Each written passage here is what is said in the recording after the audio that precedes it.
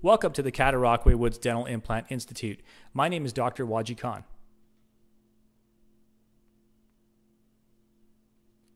Today's presentation is brought to you by the Top Gun Dental Implant Study Club. For more information, visit the website www.topgundisc.com. Become the best of the best through education, training, and mentorship. Today we have a product review for you on Dentsply/Astratech implants. So in terms of an outline, in terms of what we're going to discuss here today, we're going to give you a brief product introduction on Astratech implants or Dentsply implants, specifications for this in terms of product packaging and reported features in terms of what's new and what's missing, a review of the surgical and prosthetic tools with respect to the ergonomics and their use. We're going to discuss the performance for this product in terms of both price and quality. We'll talk about some market comparables for this implant, some case examples, and finally, summary and conclusions.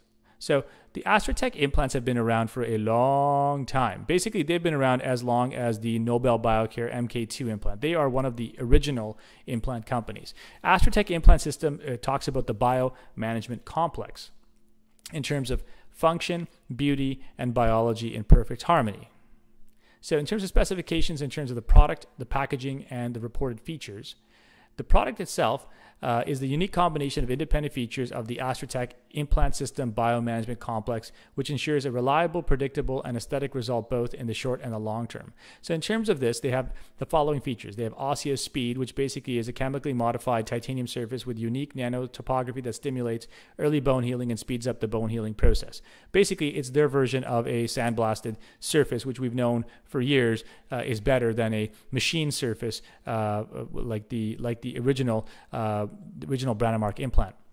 They talk about microthread. So they're one of the originators of the microthread, which they talk about biomechanical bone stimulation, which is minute threads on the implant neck that offer optimal load distribution and stress values. And this is correct, and this feature has been copied by pretty much everybody else. They talk about a conical seal design, which is a strong and stable fit, a conical connection that seals off the interior of the implant from surrounding tissue, which minimizes micro movements and micro leakage. So with respect to peri-implant diseases, one of the theories that one person has put forward is that it has to do with leakage that occurs at the implant and abutment interface. So having a conical connection or a longer connection, so there's more surface, is obviously going to lead to less micro leakage in this respect. So a lot of the implant companies these days are sort of copying this original conical seal that Astratech had originated in terms of, you see there's the Nobel Biocare conical connection, there's the conical connection Straumann implants, there's the conical connection. I mean, you name it, every company is trying to go towards a conical connection. However,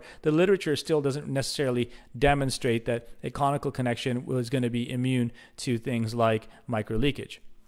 Lastly, there's the connective contour, which increases the soft tissue contact zone and volume. And so this unique contour that's created when you connect the abutment to the implant, also known as a bit of a platform shift, if you're looking for what the lingo means in English.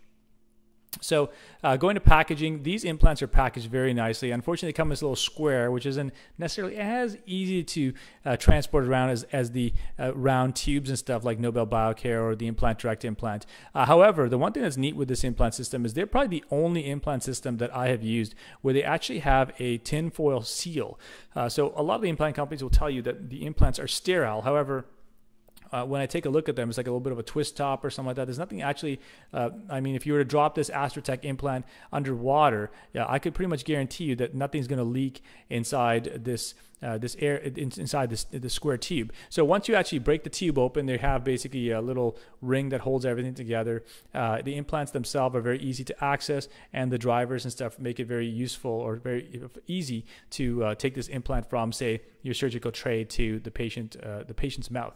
In terms of reported feature, what's new and what's missing? Basically, there's really not much that's new with this implant. It's been the same implant for a long time. They did some things in terms of modifying the contour in terms of where it sits with respect to the bone, but I mean, after you place like 100 or 200 implants, you'll be like, okay, well, how am I supposed to like match this thing up unless it's a pressed implant? So a lot of the things or gimmicks that it sort of came out with in order to modify this implant, they're not necessarily clinically relevant. What you can applaud this company for is that a lot of their innovations, like the conical seal, like the micro threads, like the platform shift. Those are things that have really been incorporated or stolen by other companies with respect to their implants. In terms of what's missing with this implant, I guess there's not really much you can say is missing. I mean, my original comment in the sense that not much has really changed is probably a credit to this implant company in the sense that what they invented a long time ago has kind of become the gold standard, and a lot of things that they have work, and they work well. So in terms of the features we talk about, here's a picture here of the OsseoSpeed, the microthread, the conical seal, and the connective contour for this implant system. And moving towards a review of the surgical and prosthetic tools, all I can say is their surgical kit and prosthetic kit are pretty cool. So this is a picture of the surgical kit. As you can see, it's kind of large, so it doesn't necessarily make it amenable to most sterilizers out there. You need to really use a large sterilizer to sterilize this with CSR wrap and tape. The actual surgical kit is very redundant. There are so many components in here. So when you see this sort of picture here, basically, to me, it looks kind of confusing. From an implant surgery perspective, it's an amazing kit in the sense that it offers you a lot of stuff. But I mean, in terms of basically getting stuff back in there, cleaning these things and making sure they all go back in the right spot, it can become a bit challenging when you compare this to, say, the Implant Director MIS or Straumann kits, or something that's even more bare bones like the Nobel Active Surgery Kit. When you take the top off, there's also this little titanium dish and a bunch of other tools. And there's room inside here to throw your own favorites and stuff like that as well. Here's a picture of the actual drills. These are excellent quality. They, once again, just like any other drill, after a bit of time, they get dull. You need to buy new ones. The price for the drills, they're fairly pricey. They're not as affordable as, say, some of the other implant manufacturers, but they work fairly well. And the color guides for the actual sizes, the laser etching on them, what I'm trying to say, works fairly well, and it's very easy to follow when you're actually placing it inside the mouth. Here's a picture of the Astratech motor. Basically, if you recognize it, it's basically labeled Astratech, but it's the Implant Med unit that's very commonly used amongst many implant companies. In terms of the prosthetic kit, this is the best prosthetic kit I have ever had. I have two of them, and I basically have them whenever I'm restoring any implant. There's tons of room to throw your favorites inside here as well. There's little screwdrivers and stuff like that, in case a screw breaks or something like that and you need to section it to get it out. This kit comes with everything you need. It even comes with a Zest Anchor locator female changing tool, which is kind of neat. It's a bit pricey, but I mean, it's no more pricey than many of the restorative kits for many other implant companies. Here's a picture of some of the impression copings that they do use for Astratech implants.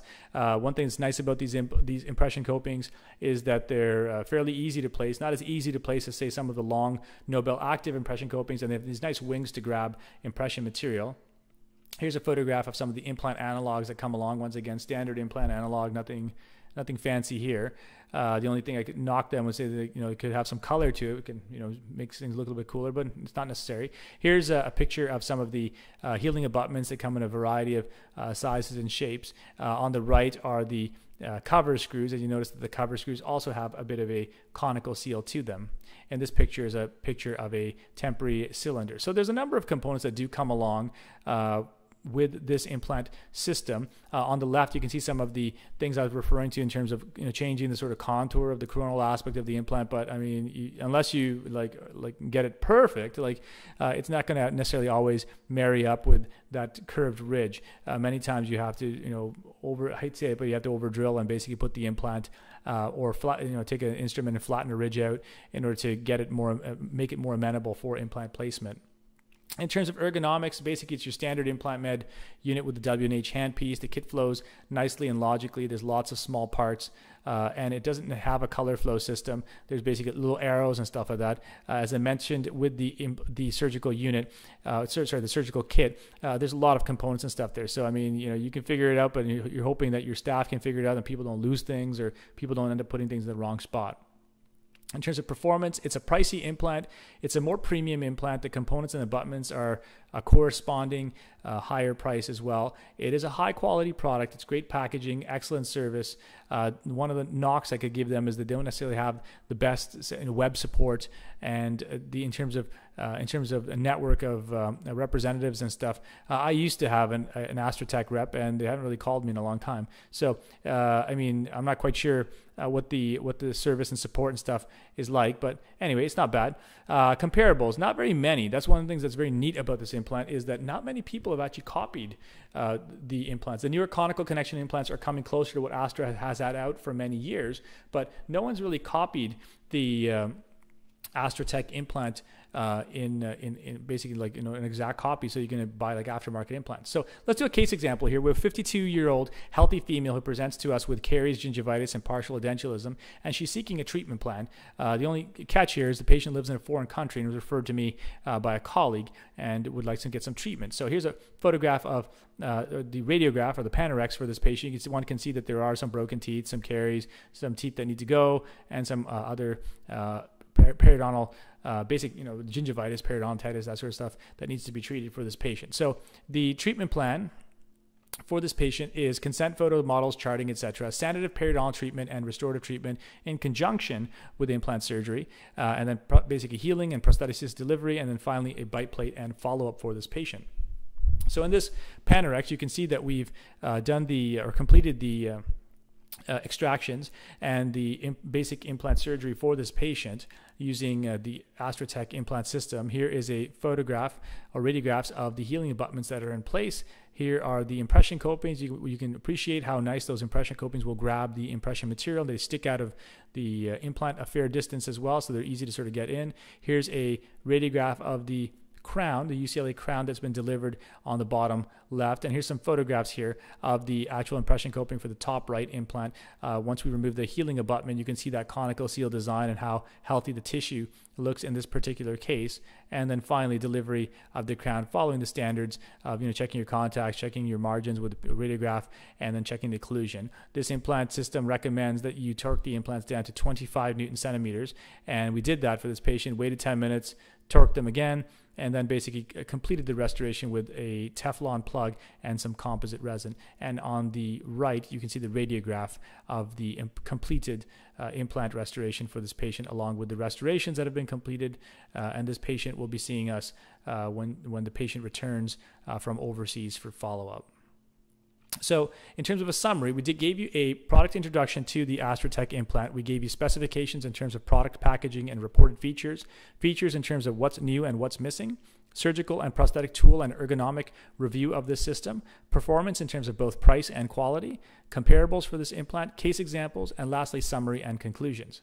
So conclusions, basically it's an excellent product. It's fairly easy to use, minus the surgical system that is a bit confusing. There's decent customer support, a lack of a website, and I haven't heard from my rep in a while. And in terms of value, as I mentioned, it's one of the more premium implants, but it all comes down to sort of like the same conclusion I gave with the Nobel Biocare implants. That if, some people, they want the Mercedes of dentistry. Some people, they just want like a Ford or General Motors. No knock on Ford or General Motors, but I mean, it basically comes down to what people value and what they're willing to pay. A couple of the references that were used in the production of this review. And lastly, on behalf of the entire dental treatment team at the Cataraqui Woods Dental Implant Institute, I want to thank you for listening to our presentation.